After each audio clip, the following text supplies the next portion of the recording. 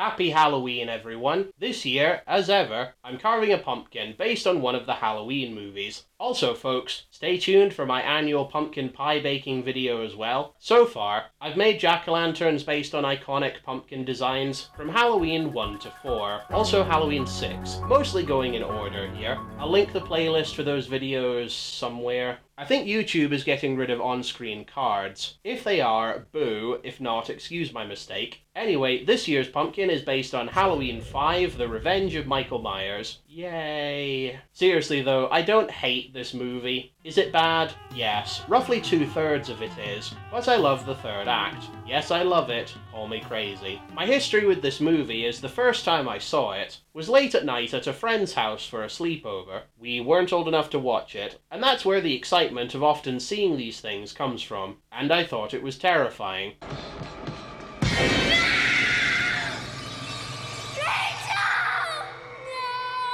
For a kid. In retrospect, still stuff I like in it. I have a soft spot for it, but it's awkwardly constructed. It's like the movie shrugged its shoulders at the word plot. People hate the new Halloween movies, but those movies get the character of Michael right, even if Halloween Kills and Halloween Ends don't use Michael in the story very well. Like Halloween 5, in fact. You will hear my thoughts on the whole Michael Myers plus Halloween 3 saga someday, but I'll say just here that while the new films aren't always great, this whole franchise is full of hits and misses. So I'm not that fazed should they ever make a bad Halloween film, and people shouldn't be that upset by this fact. It's a tough franchise to do that much with that's original. I hear that at least one new Halloween movie is in negotiation to be made. You see, I told you 12 months ago there would be more.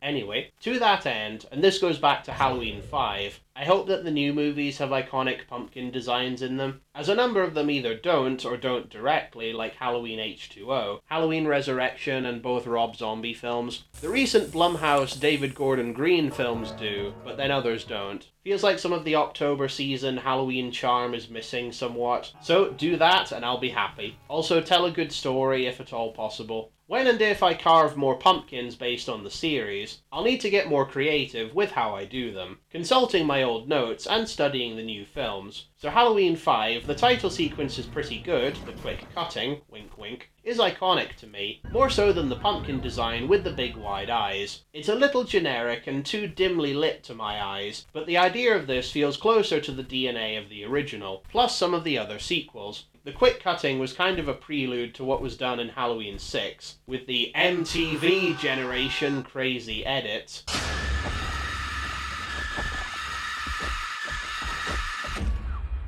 So I'll give Halloween 5 that much. This feels tense.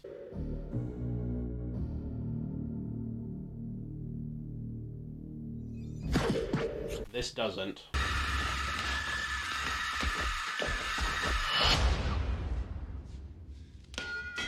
Okay folks, enjoy.